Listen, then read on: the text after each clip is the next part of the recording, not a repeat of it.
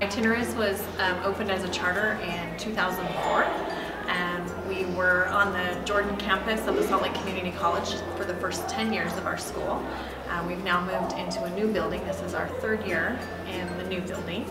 And our mission is to provide students with rigorous curriculum, high expectations, and a learning community that is supportive, that connects the trusted adult with the student, and to really provide that early college readiness and early college access. I think what makes Itineris special is the individual treatment that they, for programs that they give to the kids, and also the atmosphere of learning and the culture of the school, of that atmosphere of learning and trying to excel.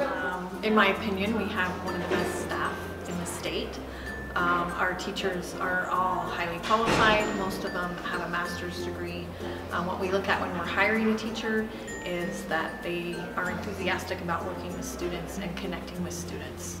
So it's not so much about the content, but about the relationship and the support piece. Our students come with the desire. Our instructional staff, our faculty, is fantastic.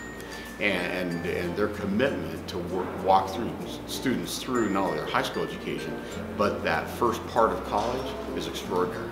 In my personal opinion, we have the best students at our school.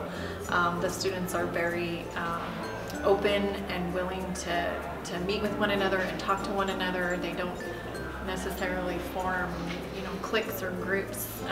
It feels like a strong community sense with the students. They work hard, they come to Itineris because they want to be here.